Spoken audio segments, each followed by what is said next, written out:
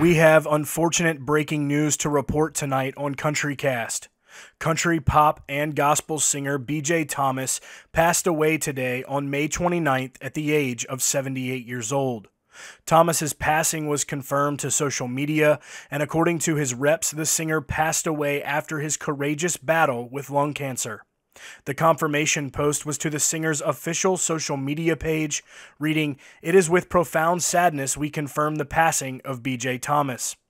Thomas revealed the news that he was diagnosed with stage 4 lung cancer back on March 23rd of this year through a statement released by his publicist.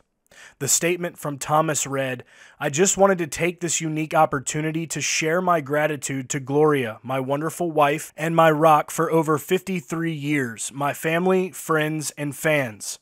I'm so blessed to have had the opportunity to record and perform beautiful songs in pop, country, and gospel music, and to share those wonderful songs and memories around the world with millions of you. I ask all of you for your prayers during this time and that my music can live on with you."